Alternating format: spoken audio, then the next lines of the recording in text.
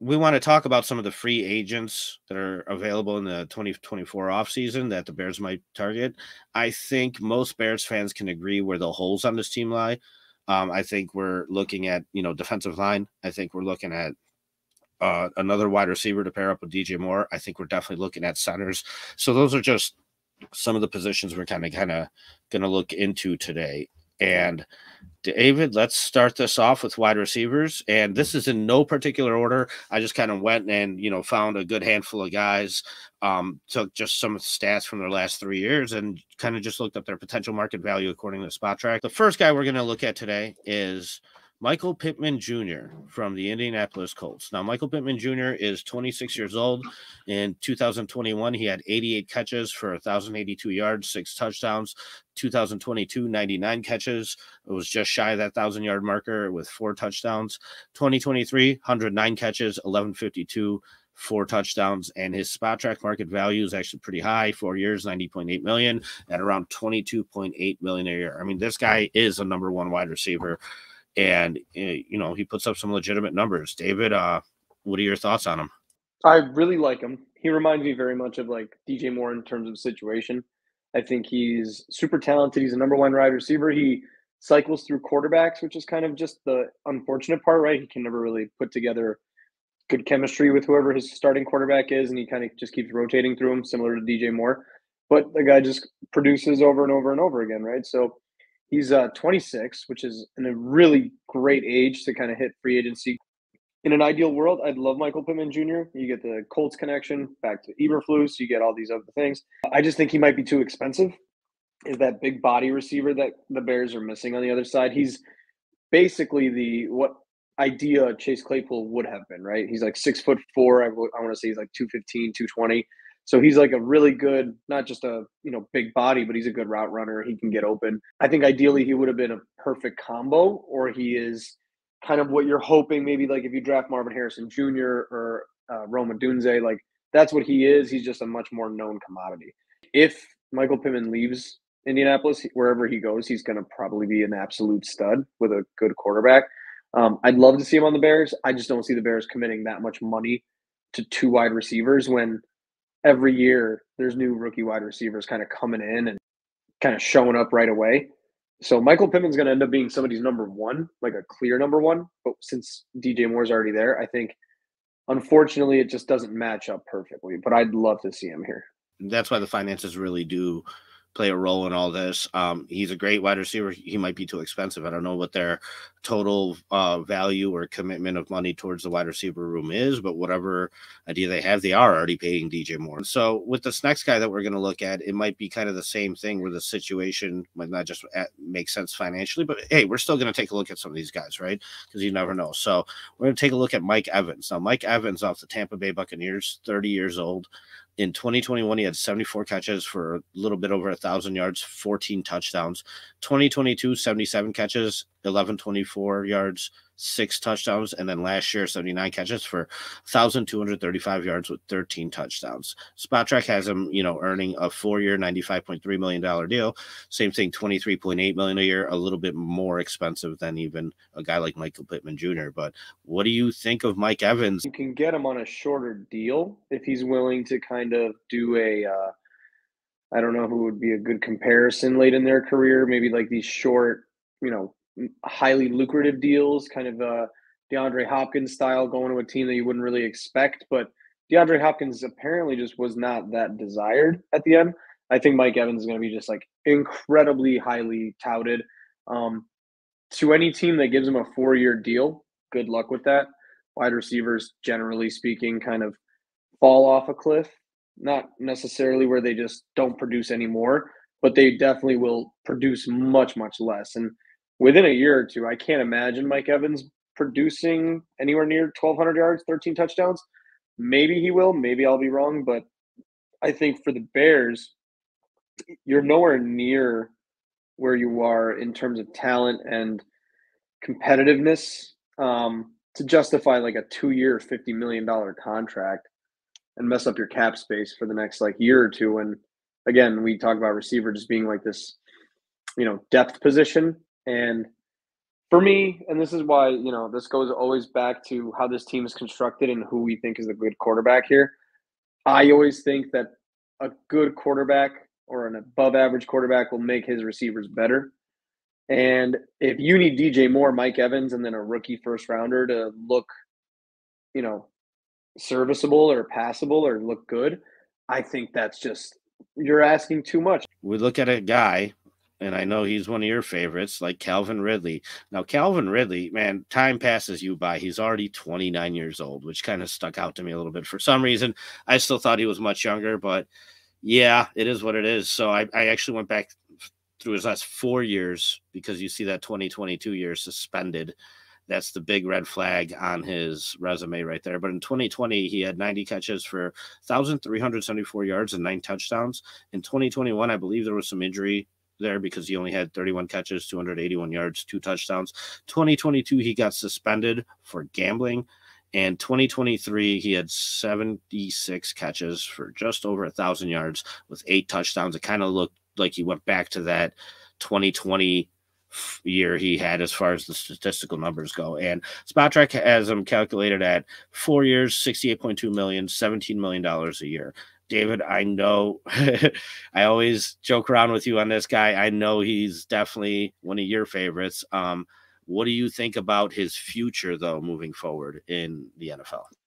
It's not so much that he's one of my favorites. I just think he's a really good player at his value. I think when you talk about value, Ryan Poles, when that trade went down with Atlanta, the fifth to the conditional second, that always stood out to me as like you were always planning for the future. Essentially, Chase Claypool sat that whole end of the year anyway. I mean, in all intents and purposes, the guy barely played, and when he did play, he was just irrelevant. So that was one of those things where I'm like, why would you sit? Why would you take Claypool? And then, I understood the public pressure and all that, but like, if your plan was the future, imagine this year coming out with Calvin Ridley, or last year Calvin Ridley and DJ Moore. Oh yeah, if we got versus 1,000 yards and 8 touchdowns out of Chase Claypool, he'd still be here. exactly. So that was one of those things that it just frustrated me looking back on it. I thought the risk reward was much greater on Calvin Ridley than Chase Claypool, and I never really liked Chase Claypool trade to begin with, but it is what it is. Right now, Calvin Ridley is super intriguing. He's interested in joining the Bears, I believe, if I'm not mistaken. I saw a social media post where he, mentioned something about playing for the Bears. And I think he's kind of in that right age of, hey, he still has something to prove. He's not really looking to break the bank, I would imagine. I would think, and this is me being just me, I always imagine players would take maybe $2 or $3 million less to go to a competitive team, a Super Bowl winning team. But as we know, like for a lot of players in the NFL, it's a job. They're there to make the most money and get out, right? Take care of their families and all that. And I understand all that. I think it'd just be a really interesting pairing if you get Calvin Ridley. I think that takes a lot of pressure off the first round and the second round to go and get like a really top tier, second person to DJ Moore. I think the value wise, it's there. I wouldn't do a 4-year deal. If he's willing to take like 2 or 3 at like 17 a mil a year, I'd be much more interested. He's a bit of a risk reward player, but if you can get him at the right price, I think that's a good complementary receiver. Since you are going to be running 3 wide receivers on this new potential Bears offense, regardless of who's quarterback, you need depth. You need 4 or 5 guys that can kind of pop in there. So you more than likely will spend money on one guy this offseason. This might be the one. We'll see. Well, moving on, the next guy we're going to look at is Gabriel Davis off the Buffalo Bills. In 2021, he had 63 catches for 549 yards, 6 touchdowns. 2022, he had 48 catches, 836 yards for 7 touchdowns. 2023, he had 45 catches for 746 yards and 7 touchdowns. His market value is sitting at 4 years, $54.5 million, which is about $13.6 million a year. As you can see, this guy definitely pretty consistent throughout the last couple of years. He's only 24 years old. Gabe Davis to me is exactly what kind of his stats show. He is very solid. He's a decent route runner for his size, right? Like he's 6'2", 225, nice size. But when you have Josh Allen at quarterback and Stephon Diggs for 2 of those years, like taking that much attention away, I think 2022 showed exactly like his peak. And I'm not sure if it's nice that he's a young age and you can get him as like a rotation guy, but I don't think I would be comfortable. Like if I say it like it's my money, but um, I think at $13 million a year, you better know for a fact you have a quarterback who can maximize the potential of what Gabe Davis can do. Because I don't think Gabe Davis will significantly increase your quarterback's abilities, right? I don't think he's doing anything on his own that makes the quarterback significantly better. He's a really, really solid plug and play wide receiver. He's probably a solid second receiver, which in theory, that's what you need from DJ Moore's counterpart. And then you get, like a younger, much younger guy. And at 24, you could potentially hope that there's a lot of upside still in Gabe Davis. Um, I feel like those numbers that we see, though, are very misleading. And I think some team is going to probably overpay Gabe Davis. If it's the Bears, I wouldn't be upset, but I would be kind of like, I would have liked something a little bit more concrete or something that's a little bit more complementary to what the Bears need.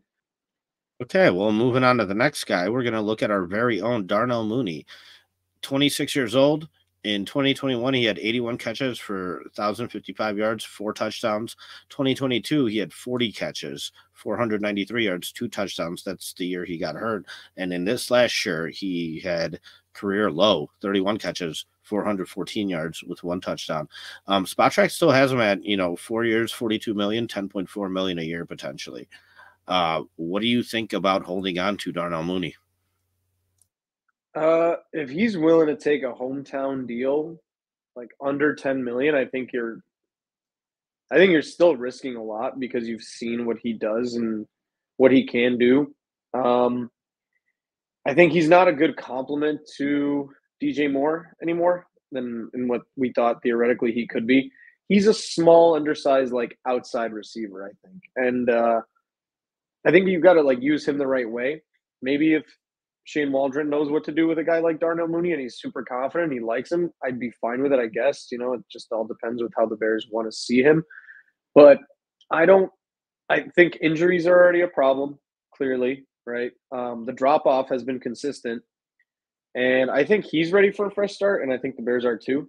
So I think it's just one of those everything aligns to have a good mutual parting of ways. So if you really like him as a organization and he's just a good guy and you want to keep him here for a few years and Justin likes him and he stays and however they want to handle it, I mean it is what it is, but if that's who you trot out as your number 2 next year or maybe even your number 3, I don't feel confident in his growth. Okay, well, the next guy we're going to take a look at is DJ Chark, DJ Chark Jr., 27 years old. In 2021, he had 22 catches for only 154 yards, 2 touchdowns. 2022, 52 catches, 500 yards, 3 touchdowns. 2023, 66 catches, 525 yards, and 5 touchdowns. And he is looking at a value of 1 year, 10.9 million a year. David, what do you think of DJ Chark Jr.? DJ Chark is to me like the almost perfect risky type of 1 year deal you should take for Shane Waldron. Um, he is a very fast 6'3", 6'4" guy. And if you need somebody on the other side of the field just to kind of imitate, I'm not even comparing, it's not the implication, but imitate DK Metcalf, right? You want a 6'2", 6'3" guy with just like pure speed to stretch the field on one side so that you can open the offense on the other side, right? Or just like make safeties respected or bite. Yeah, that's like the perfect kind of frame, body, age. He probably wants to go play with somebody who can maybe show, he probably is like, hey, I've been signing these 1 year deals. I think I'm better than this. I think I should be a 2 or a 3, but right now he's like a 4 on most teams, like a legitimate cores. And David, he is coming off the Panthers, where he's played there for 5 years. So he has plenty of experience playing with DJ Moore. Yeah, that too. So like communication within the locker room, just if he's a nice guy and even if they just text each other, you have that decent amount of connection. Even if you put him on a 2 year deal and then he ends up sliding down the depth chart next year, or I mean, I think there's upside to be had on a decently priced deal.